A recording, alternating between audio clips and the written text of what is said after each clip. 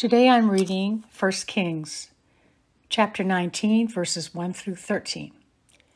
Ahab told Jezebel all that Elijah had done and how he had killed all the prophets with the sword.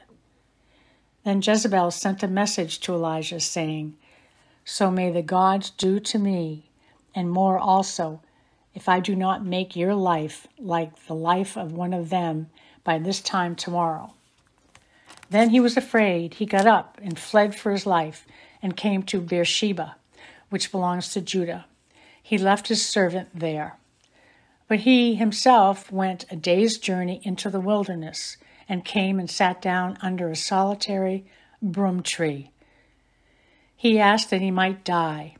"It is enough now, O Lord, take away my life, for I am no better than my ancestors." Then he lay down under the broom tree and fell asleep. Suddenly an angel touched him and said to him, "Get up and eat." He looked, and there at his head was a cake baked on hot stones and a jar of water. He ate and drank and lay down again. The angel of the Lord came a second time, touched him, and said, "Get up and eat, otherwise the journey will be too much for you." He got up and ate and drank, and then he went in the strength of that food 40 days and 40 nights to Horeb, the mount of God. At that place he came to a cave and spent the night there. Then the word of the Lord came to him, saying, "What are you doing here, Elijah?" He answered, "I have been very zealous for the Lord, the God of hosts. For the Israelites have forsaken your covenant, thrown down your altars, and killed your prophets with the sword. I alone am left, and they are seeking my life to take it away." He said, "Go out and stand on the mountain before the Lord, for the Lord is about to pass by." Now there was a great wind, so strong that it was splitting the mountains and breaking rocks in pieces before the Lord. But the Lord was not in the wind. And after the wind, an earthquake, but the Lord was not in the earthquake. And after the earthquake, a fire, but the Lord was not in the fire. And after the fire, a sound of sheer silence. When Elijah heard it, he wrapped his face in his mantle and went out and stood at the entrance of the cave. Then there came a voice to him that said, "What are you doing here, Elijah?" Here endeth the reading.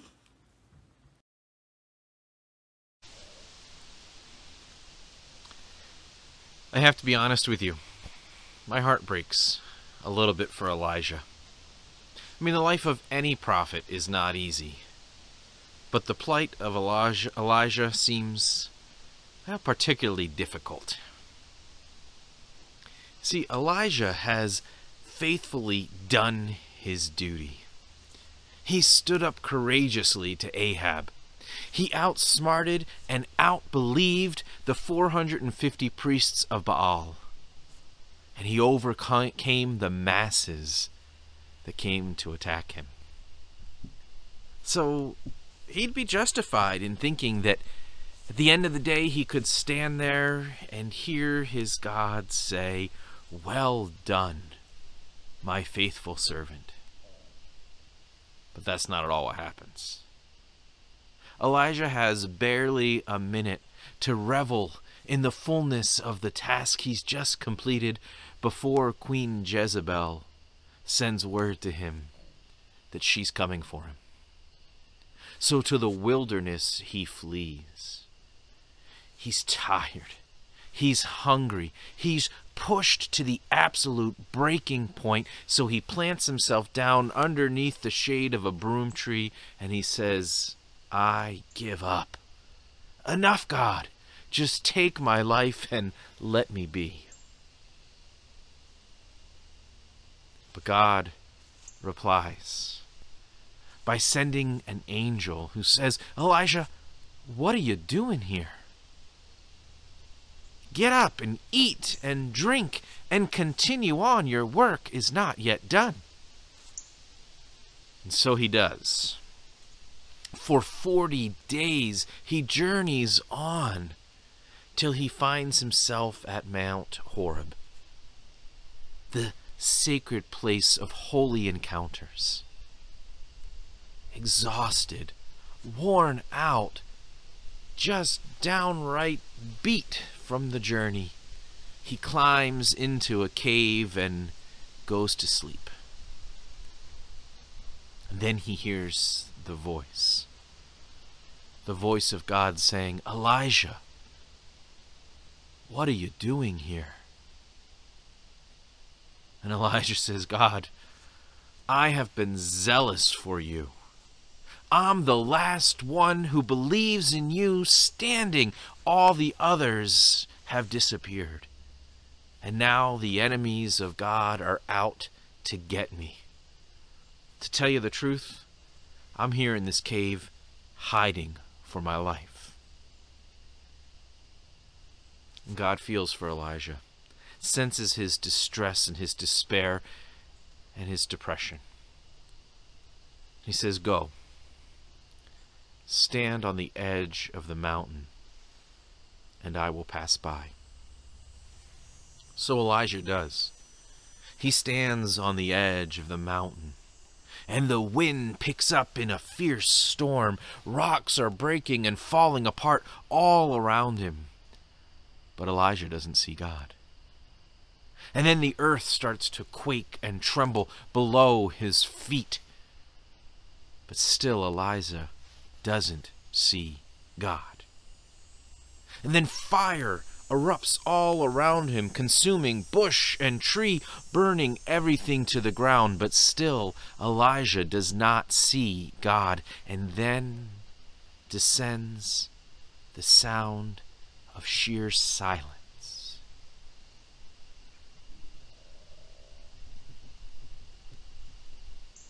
And Elijah knows that finally he has found the face of God. In the stillness, in the peace, in the calm, he's made whole and healed. I imagine that Elijah sat there in that moment thinking, "At last, I am done. My purpose has been fulfilled. Now I can dwell with my God forever." But God breaks the silence, saying to Elijah, "Elijah, what are you doing here?"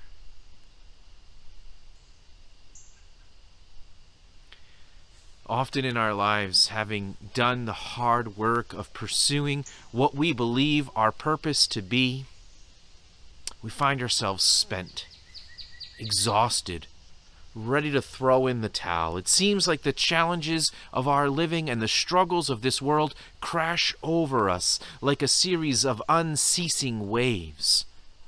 Before us, there are so many stories of hate and struggle, despair and fear, a pandemic, a nation divided by race and politics, neighbors struggling to make ends meet, friends facing the loss of one they love, children hungry, the environment under threat. There comes a moment when, like Elijah, we find ourselves wondering if our life matters at all. Have our efforts been in vain? Is there anything that we can do to make a difference? And in that moment, in those worn out and hard times, we need to heed the lesson of Elijah's life. When the pressures and pain of life become too much, we need to make our way into the silence. We need to look past the violent winds of hate, beyond the trembling of distrust and division, through the fires of anger and fear, into the peace of the stillness. When our lives feel as if they've lost their purpose, we must retreat to the quiet and the still. For it is in the sacred silence that God's true presence is revealed. But don't be fooled. The spiritual way is not a way of disengagement. The spiritual life is not a life focused solely on what is in there for me. But the way of faith is a way of serving, reaching out, living in unity with those around us. When life pushes us to the edge, when we're broken and in despair and worn thin, God invites us to come into the stillness, into the silence, into the presence of the holy, where our soul will be restored and our life refreshed. But be ready, because in that stillness you will hear the voice of God that says, "What are you doing here? I am with you, always. With you I will go. So soak in the stillness of my presence, but go and serve one another. Go and serve in love. Go and serve in faith. Go and serve in the promise that when we join hand and heart, body and soul, when we work for the building of the kingdom of God here on earth, all will be well. All will be welcomed. All will know the fullness of God, and all will live. So friends, if this world has got you down, if the pressures and the pains of this trying and changing time have you wondering, what more can you do? Retreat to the stillness of the holy. Soak in the restoring power of dwelling with the Lord. Let the grace of God wash over you and bring you peace. And then get up and go forward and give the gift of your love. For that is the way of faith. And that is the way forward, now and always. May you go with God.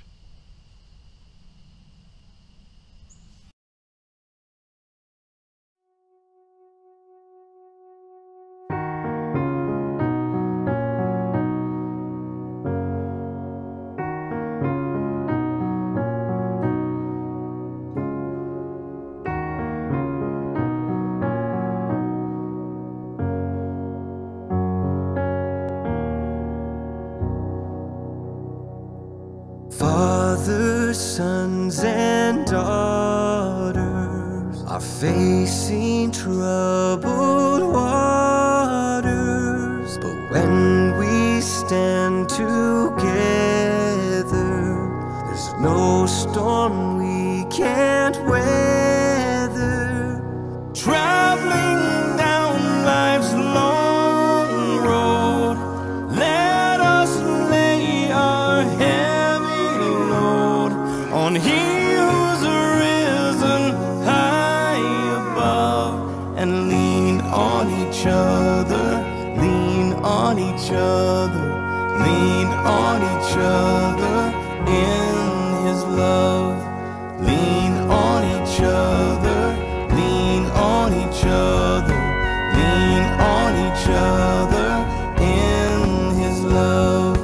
When you think you're on your own, you don't have to walk alone. Fill your heart this Sabbath day and join as one in hope.